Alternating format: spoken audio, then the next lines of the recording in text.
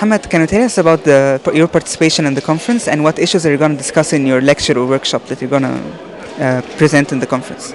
Okay, I will be talking about a variety of topics, and a very important one is how to use mobile devices in learning, especially for the new generation of students, because the new generation of students, they already have the mobile technology. So what we need to do is to utilize those technology in the learning process. Also, the new generation of learners, they need different teaching strategies, and one example of that, they need to know how to use games. So we should be looking at how can we use games in the education system so that we can engage students. It's very critical. And also we need to empower the students with the technology, because the students are inquisitive, they like to explore, and so we should give them the opportunity to actually use the technology to explore so that they can learn on their own. It's very, very important. Yes. Yeah. So how do you predict students will respond to the mobile learning technique? Have you ever tried it, or what do you think the reception will be in Arab countries for this technique? Yes. My observation in North America is the students already use the mobile technology for interaction, for social interaction. So we need to convert that into more academic interaction. But one of the challenges in the Middle East, in the Arab countries, is to convince the parents to get the students to use the mobile technology, because the parents don't have an idea of what's the mobile technology, how you can use it for learning. So it's a big challenge. How do you convince the parents and the teachers of the benefit of mobile technology? So we welcome you here today in the ICT and Education Conference, and we'd like to know your participation. What topics are you going to tackle in the conference? And tell us more about your participation. I'm Mala Bauer. I'm the Executive Director of CyberSmart, and we provide online professional development to teachers and a free curriculum to students to empower them to use the Internet safely, responsibly, and effectively. I'll be speaking today about looking at the issue of cyber safety and recommending that we look at it from a paradigm of within an educational context as opposed to a law enforcement context. So that our discussion is framed around what can we do to support ICT literacy and learning and teaching, as opposed to a framework where we're discussing the dangers of the Internet. Yeah. So this cybersecurity topic, what are the most important issues within this framework are you going to tackle in your workshop or presentation that you're going to give? Well, what I'm doing is giving a quick overview of what's happened in the United States over the past 10 years, where the discussion is really focused on the dangers of the Internet, frightening the parents, the teachers, and the children, and resulting in an ineffective response so that the kids really aren't more safe online. And in fact, what's happening in the United States is the response is preventing the schools from embracing the excitement and power of the online resources and online tools that we could be using to give our children a much better education. So I'll be speaking about looking at it very differently so that we can make our children safe online and empower them to select the most appropriate resources and do the most effective research without saddling them with this really ineffective notion of fear, which research has shown is actually not in fact what's happening with children. Please tell us about your participation today in the ICT in Education Conference and what topics you're going to discuss in your lecture or workshop. Well, we're going to look at one-to-one computing through the eSchool Bag project and look at the theory behind it, the practical aspects of it, using it through maths, English and science, and the research that shows how valuable using one-to-one laptops are. So are you going to compare your experience in other non-Arab countries and apply it to the Arab world, or what are you going to... Yes, one of the things that we're going to stress is how important it is to, with one-to-one laptops, all the work that should be done should be actually linked back to the children, to their to their culture, to their homes and families, so that they start from where they know before sort of exploring the outside world. Yes, yep. Thank you very much. So, how can you predict the reception that Arab students can have to an e-school project, and how can the educational system in the Arab world be receptive to this or not? Well, our experience, although very brief, my colleague Angela and I think we're finding that the schools are extremely receptive to the concepts of using technology effectively in their classrooms, and the experience with the one-to-one laptop programs in schools so far has been well received by both students and teachers. So, what requirements does any school require to have such an e-school program integrated in its educational system? I think what we're finding, and what research is telling us, is that a few things need to be in place for a successful one-to-one laptop program. First of all, you need very dedicated teachers, which we definitely have here in Qatar, and you need very, very strong leadership that can support those teachers.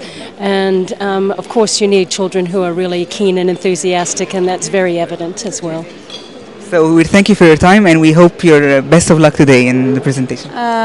Lynn Thomas from Cognition Consulting. So I'm from New Zealand, but we're up here working with the independent schools. And my workshop is creating digital stories to enrich literacy, because I feel the whole is the multimedia and all the ICT is very motivating for students learning.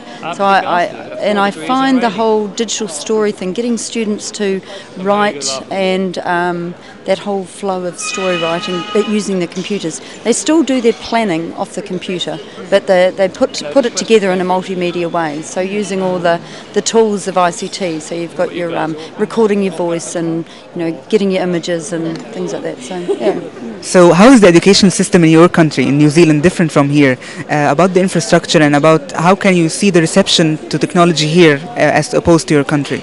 I think you've got a huge amount of technology here. So you've got the infrastructure,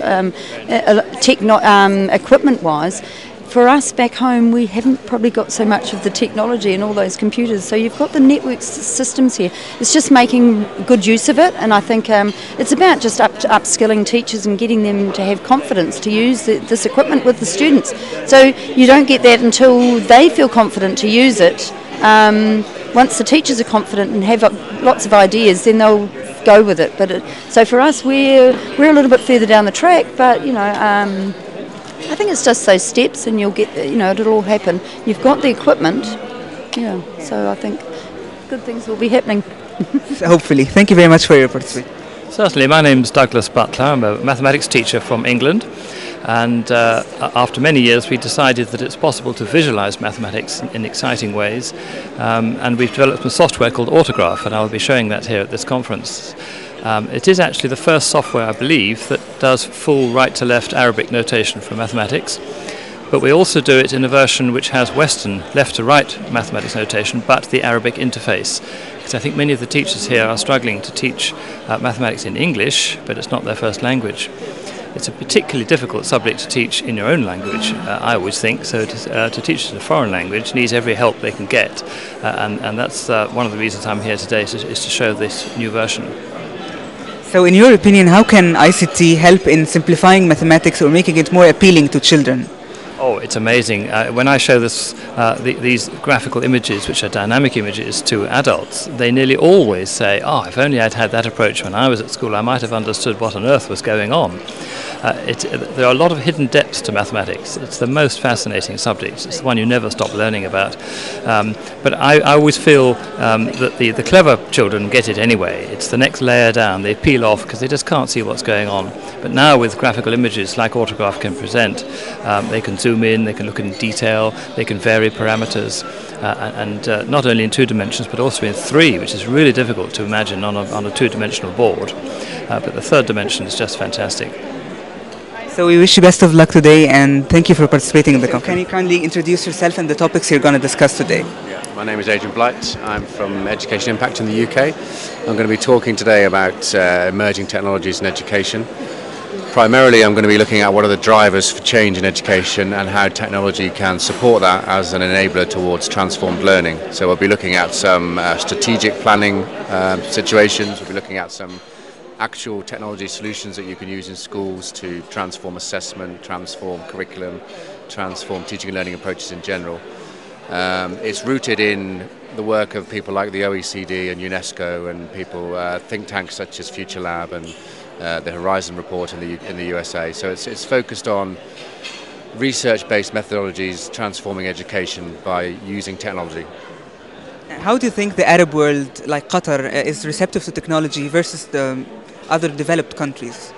I think very receptive. I think the Middle East in general, if I can use that phrase to cover the Gulf states as well, I think is aware of the process we call leapfrogging, which is looking at what's happened elsewhere, maybe in Western Europe, maybe in Asia-Pacific region, where countries have tried and perhaps failed with integrating technology, and they can leapfrog over those mistakes. And I think there's that awareness of looking around, exploring what's happened in other countries, taking the best bits, ignoring the worst bits, and maybe saving money and time in the long run. Thank you very much for your time. I'm at the conference because I was asked by ICT-QATAR if I would present on the KnowledgeNet project, which is a big project in Qatar to implement a learning platform eventually with all schools in Qatar. I think the conference is fantastic. We've got a lot of international speakers here, so it should be interesting and informative, but it's also really nice that we're showcasing one of Qatar's very exciting projects, which is also, I would say, a leading international project. So what are the key benefits of KNET that it would create for people, for school teachers and students as well as parents? How can it benefit both? So there's different benefits for different groups in the schools. Between teachers and students, there are opportunities for more engaging, motivating learning opportunities. And with parents, there's better communication between the school and the home. And parents can get more engaged and involved in their child's learning. And then also as a communication tool, it can help streamline and make communication much more efficient in the schools. Okay, we wish you best of luck and thank you very much. My name's Sanjay Sharma. I'm from WSPA Genova in the UK, and I'm going to be talking about success stories from the UK in terms of how ICT has been implemented in schools. So that's what I'm going to be covering. So how do you think the Arab world is receptive to ICT versus the more developed countries? Well, I think at the moment here in Qatar, actually, it's kind of moving at a pace that is probably not in existence here in the Middle East. I think what would be interesting is to see what people's perceptions are to the material that I'm going to talk about today. I'd be tempted to say that you're probably a couple of years behind, particularly around developments to do with CPD, maybe developments around looking at how you can engage parents in terms of things like real-time reporting. And of course in the UK we've got a big building programme which is unparalleled in the entire world. So I'd be tempted to say that there's a lot that can be learned from the UK, but at the same time the starting points here are quite good.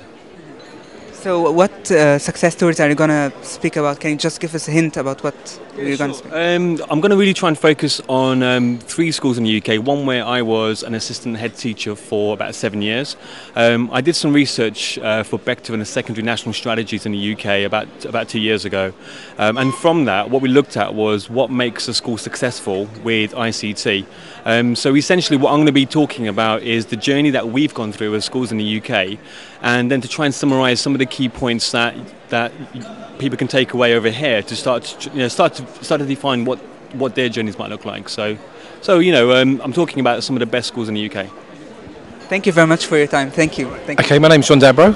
I come from work in London, North East London, and today I'm going to be talking about how we can use the tools that we use in the school that I work to help communication and learning experiences for children who are experiencing behaviour difficulties.